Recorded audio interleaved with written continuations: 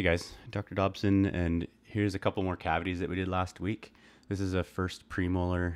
This patient came into the office complaining of sensitivity in the upper left quadrant, and it turned out that they had a couple of larger cavities, so we're going to be going over how we fix them in this video. First one was on the second premolar, so there's a photo of the cavity there. So we're going to do a half a cartridge of anesthetic into that tooth. And then we're going to do a half a cartridge of anesthetic into the first premolar there. And here's a photo of that one.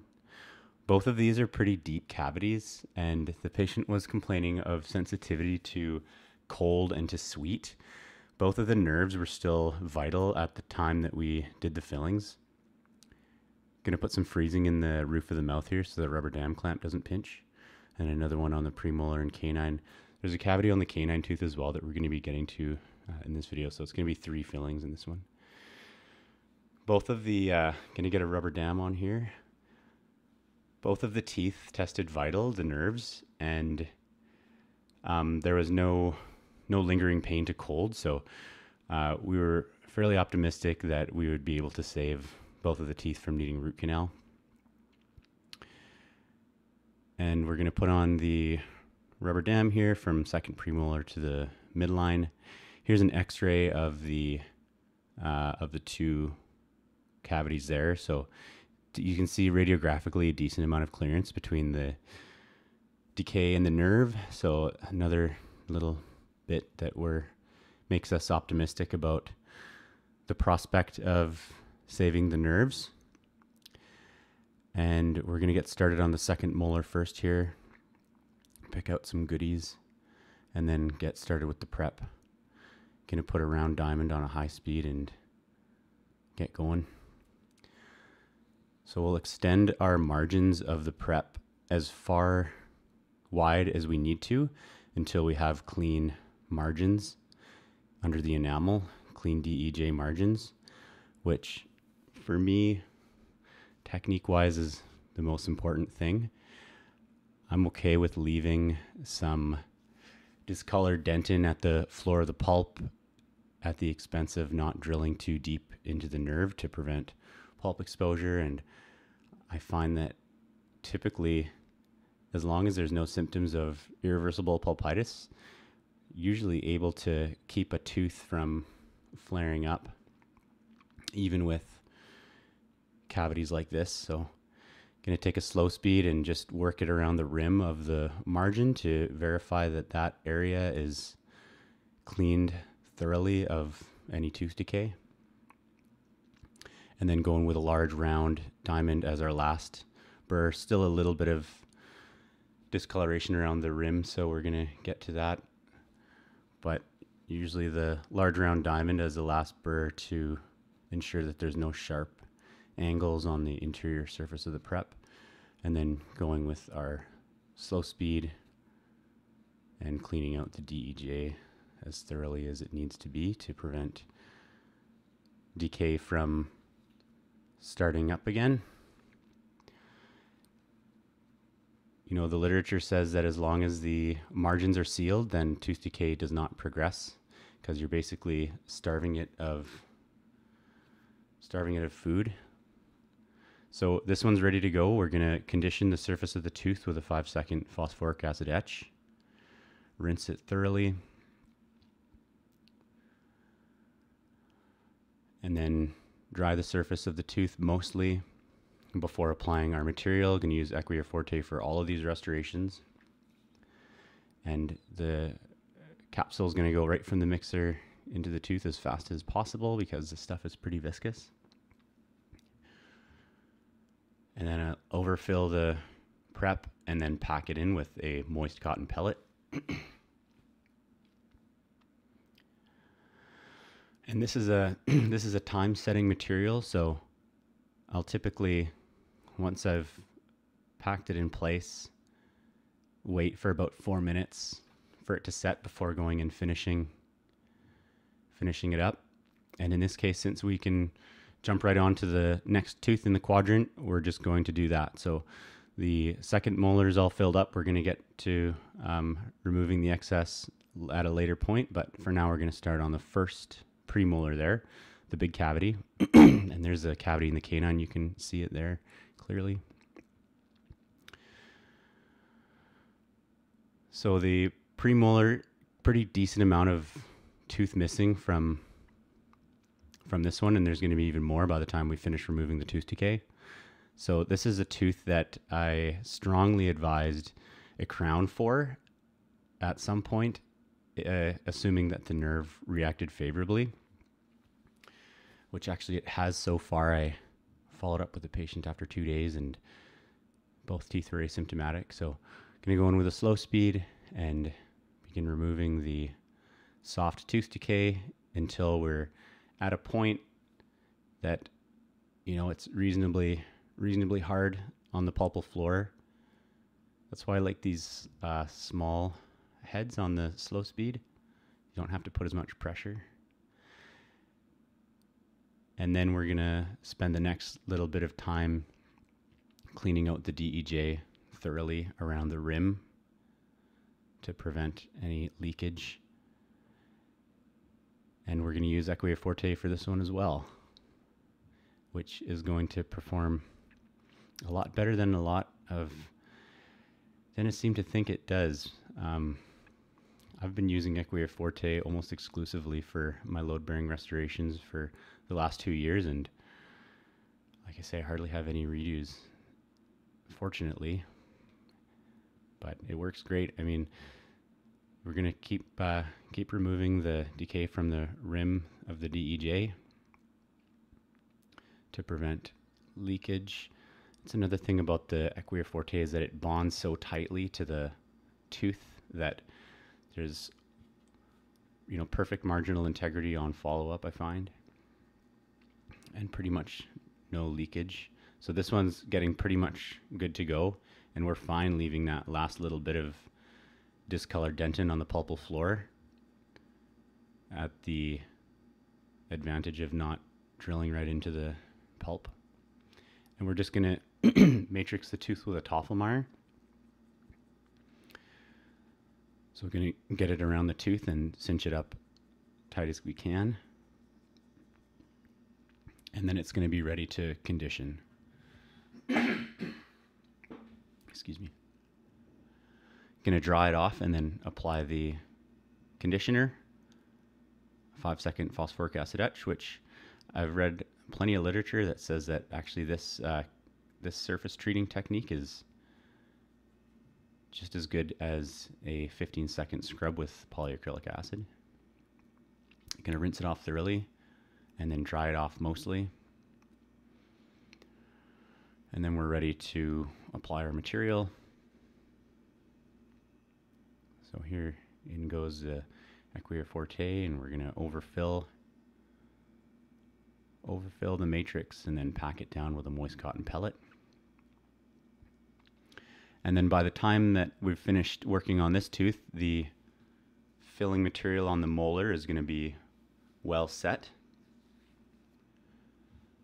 So I think we're either going to next start removing the excess on the molar filling, or going to start on the canine tooth. And you can see the cavity from this aspect on the front side surface there. So we're going to remove the excess from the molar here. Large round diamond first for the gross reduction, and then a carbide on a slow speed for the finishing touches. Yeah, this Equia Forte material, you know, I've done a lot of really big build-ups and hero fillings, and it just seems to work. Well. I think it's probably going to start becoming a more popular filling in the future.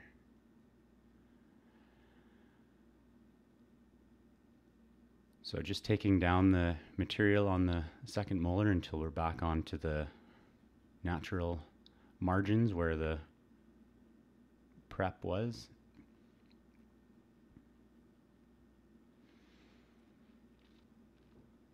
And then we're pretty much done for the most part until we go back and check the bite.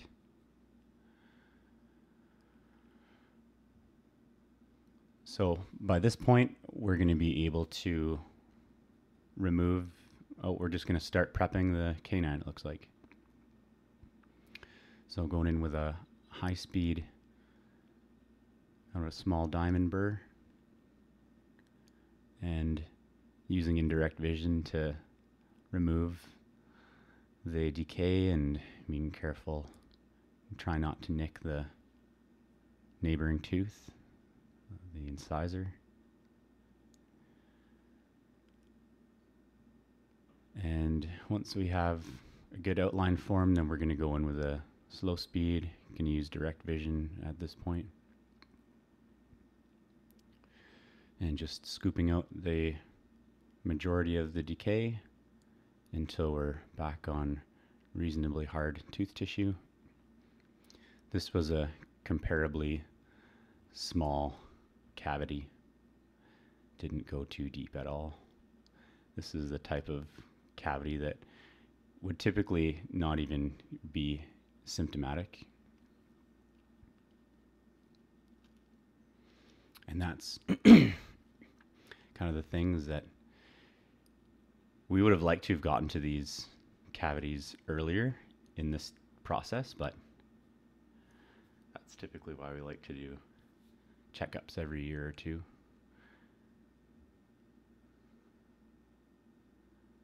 But we'll open up the contact on the canine here, and then we'll be ready to restore the tooth. Just gonna smooth off the edges with a carbide flame. And then we're gonna matrix this tooth with a mylar strip and a wooden wedge. And gonna take off the Tophamar band from the premolar just to get it out of the way before we matrix the canine. And to make a contact in these anterior fillings, because we can't use a separator ring, I'll usually take a wooden wedge and really wedge it in as tightly as I can to separate the teeth, and really press hard with the digits, and then take the end of a metal instrument, usually some cotton pliers, and push it in more, sometimes wiggling it side to side and then pushing it in more, waiting a minute or two, and then forcing it in some more just to get as much separation as possible. Just kind of pushing up the band against the side of the tooth with a probe, and now we're ready to restore the tooth. So we're going to condition it for 5 seconds with phosphoric acid. Rinse thoroughly.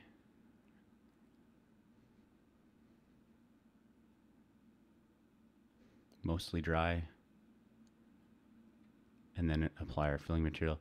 This is such a small filling that I'm just going to use a Fuji. And similar technique as always. Overfilling and then condensing with a moist cotton pellet.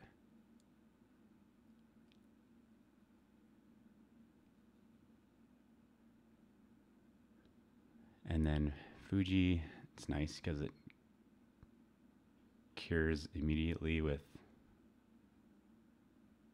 the curing light. So I'm gonna zap it a couple of times with the Velo and then begin removing the excess with a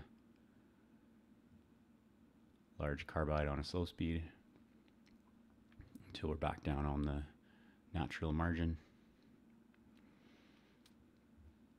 And to make the anatomy of the side of the tooth,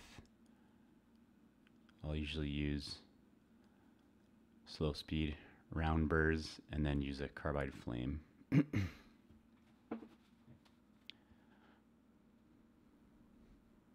And then it looks like we removed the rubber dam already. Actually, I didn't catch that, but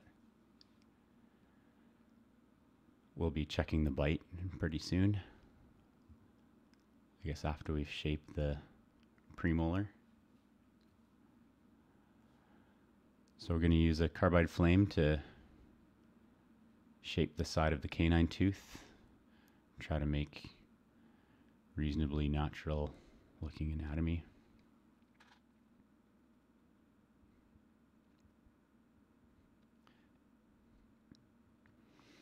And we're starting to be satisfied with the shape of the filling on the canine there. Gonna check with floss and see that we get a good contact, just using the wooden wedge. And now we're gonna start shaping the filling on the premolar. This is a large filling for sure on a tooth like this, and it's hard to say how long something like this would last, and I would almost be curious to see how well the Equia Forte would perform.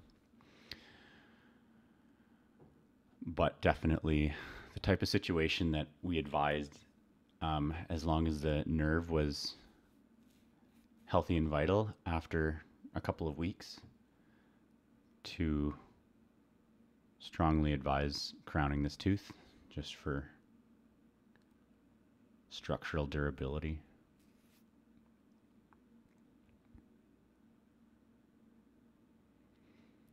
And just shaping shaping the lingual wall with the carbide flame, and then we'll shape the occlusal. Going to start checking the bite here.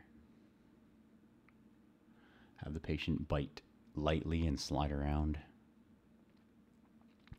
and see where the marking is. And we don't see too much, so we're going to have them bite and grind a little bit harder.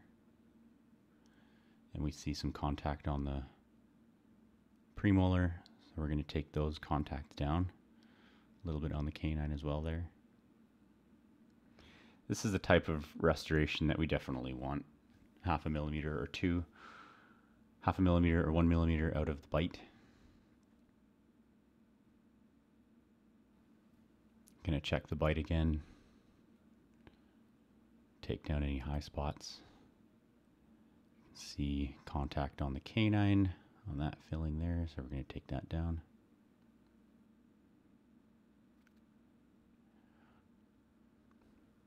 And then a little bit of contact on the second molar, so we'll take that a little bit out as well. And then we'll check the bite again, bite down, grind hard, and see just a touch on the molar. And mostly good with the premolar. Bite and grind hard. A little bit more on the canine there, so we'll take that down. Looks like this material, when it's dry, it throws off the white balance of the camcorder.